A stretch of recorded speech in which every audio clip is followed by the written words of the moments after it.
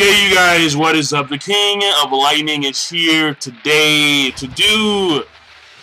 Whew, man, I am drained. I am drained. Now, the live reaction of the video is rendering, but you guys should be able... It should come out before the review, so you guys can click right here for the live reaction to the latest chapter of Magi. That being said, this week's chapter of Magi... Yeah. It was mainly just finding out a lot of things about God, and about surpassing God, and the Mother Dragon, and the world, Zewel, and questioning what was first thought to be reality, and so on and so forth. So, this chapter had a lot of things going for it. It really did, alright? And the biggest thing, I think, in the chapter was the simple fact that, according to what the Mother Dragon said, there is a being that exists on a higher dimension than the would-be gods, than Elah, Elah. And the lifespan of these would-be gods is fleeting in comparison to that being. That's crazy. And we're finding out that Solomon's father, Elder David, he's actually trying to attain at least that same level of power, where he's trying to reach a level beyond that of God. Therefore, this has led to the extremities in the world, where God, that was glistening, radiant with power when it first appeared 800 years ago, is now all of a sudden losing its Magi at an accelerated rate. And the end result here is that if Elah goes out, then the world also goes out, which means the destruction of the world. And what I can say is that I like this whole talk, this discussion on higher level entities, higher level beings, higher level consciousness, and so on and so forth, because it does bring into question the purpose of one's life. It does. Especially when you know that a God exists, and then you find out that there are beings higher than God. And the fact that Solomon actually questions the notions of what God is, to me, I thought was fantastic. And even though Sheba and even Ugo were taken aback, there is nothing wrong with questions. There's not.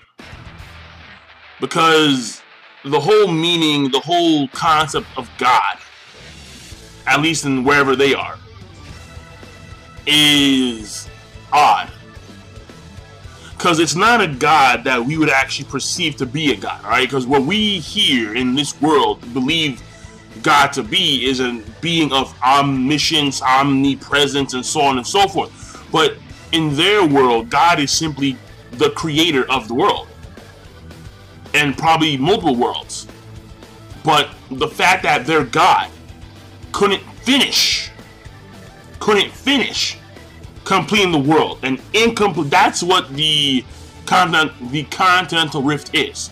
According to Ugo, it is the incompleted portions of the world, the incompleted portions of Zewel. And what's very fascinating about that is that you have a being that should be able to just snap its fingers and then finish the parts, but no. So, it looks as if like the being that is higher than the first perceived God is the real God. Because that being manages the other gods, in a way. That giant eyeball. So, it's fascinating. It's very fascinating how they're going about this Elah and Elah, and how apparently God, Elah, because its Magi is being ripped away at an accelerated rate. It all started 500 years ago, and I believe that's like the same time frame where Elder David built those towers to control people, to control the other species, with the exception of two.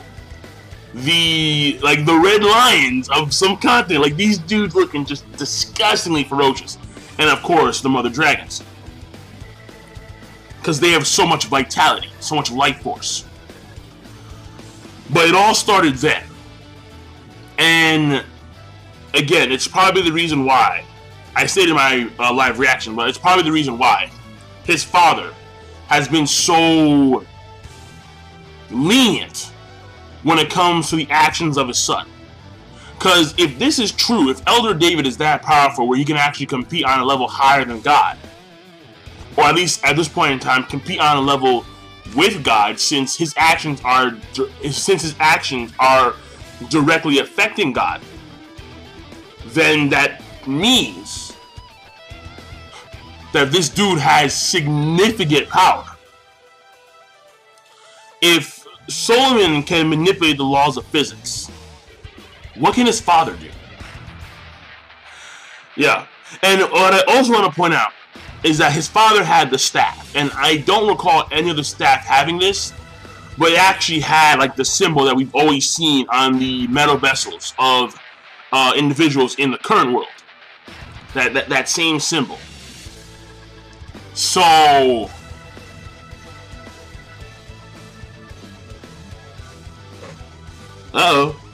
hey.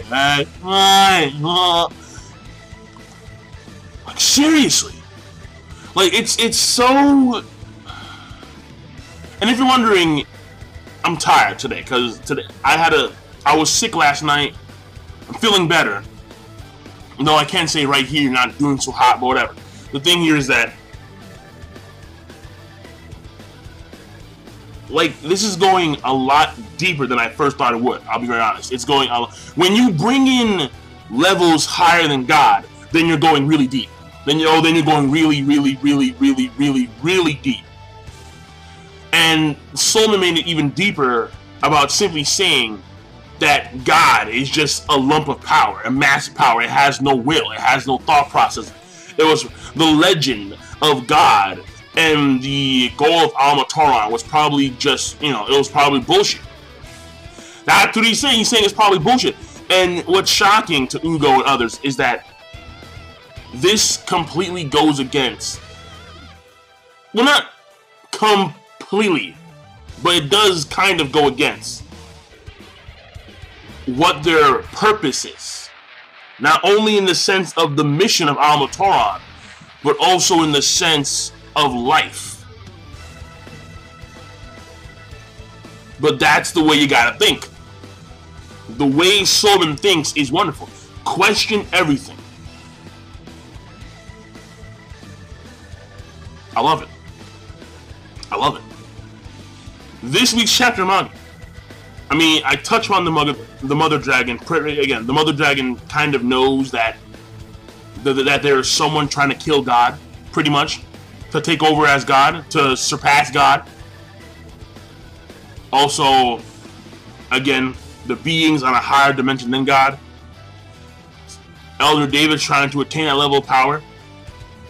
It's directly affecting Eli, to where Eli is now all of a sudden becoming like a black husk. According to what was said by the mother dragon, if this goes down, then Eli will become a black husk, and its power, the power of the god, nothing, absolutely nothing, just an empty shell. And the world, as an end result, will blow up or disappear, whatever. It'll be over. The lifespan of the world, which means that they will all die as a result. So then you have the question: all right, fine. So if Elder David wants to do this, does that mean that Elder David wants? Does that mean that Elder David knows about the existence of the being higher than God? If that's the case, that means that Elder David may actually want to surpass that being. He may want to go on like the 6th dimension or some crazy shit like that. I'm not too sure. The true Almighty. I like this, man. I fucking like this. All right, man, yo, because this chapter is mainly you get a lot of information, and for that alone, I give the chapter rating a grade. But the visuals were on point. However, what I do want to say is that there was one thing that I didn't like a lot in the chapter, and it was the pacing. Like, the structure and the pacing of the chapter, it really threw me off. I'm like, wait, so like we're here, then we're here, then we jump here, then there's flashback ins, flashbacks randomly. It's weird. So that's the only bad part of the chapter, just its structure and its pacing. Everything else was fucking phenomenal. So the chapter rating, I'm gonna give it a great plus, and I will see you guys later. King of Lightning, rate the video, comment, subscribe as always, and if you guys haven't seen, then the chapter itself should be, the live reaction to that chapter should be right here. Peace, have a nice day.